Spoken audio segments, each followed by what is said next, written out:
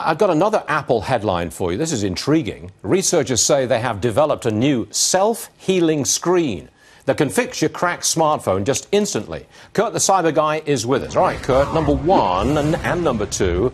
A, does it work? B, how does it work? Well, yes, it works. Duncan Wass is a chemist out of England at University of Bristol. He's come up with this technology because they wanted originally to use this on aircraft wings to help heal a crack and any sort of fracture that could happen when flying. So what this is, if you could imagine, is like bubble wrap, except you shrink that down way, way, way low to the cellular level. It actually acts like our own skin and blood. So imagine how blood stops us from bleeding, where it clots up and then a scab forms. This same thing can be done with this polymer. So it's inside these little tiny spheres, these little bubbles. Something hits the screen, and it can actually then release the chemical, and it fixes the screen right then. Would the manufacturers want to incorporate this? Because at the moment, you crack your screen, you take it back to Apple, and it costs, I don't know how much money to get a new screen put in, but it costs you money, and Apple makes some money. If they can have a screen that fixes itself, they miss out on that revenue. I put it to you, they don't want this. No manufacturer wants their branded product out there with a cracked screen, and they don't want us to have that experience.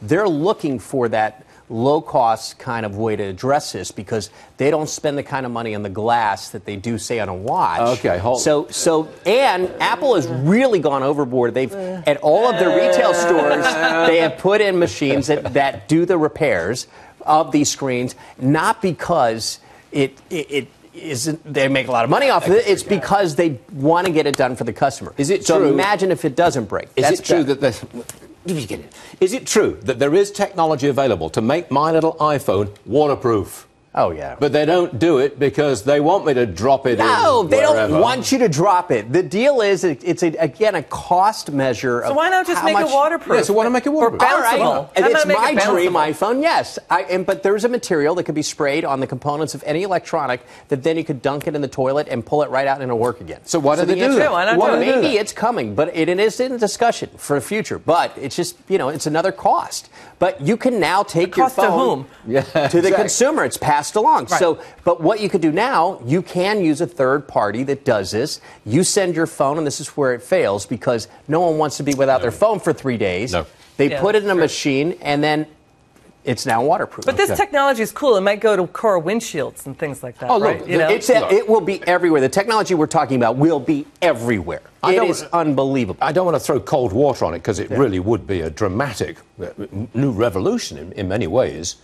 But can it actually feel a crack, fix a crack, as opposed to a scratch? Yes. A crack? Yes.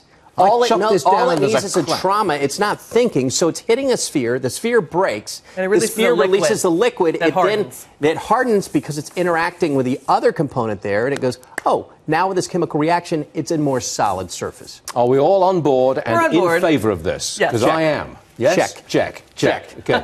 Waterproof? Check. I want that, but this doesn't do that. Separate issue.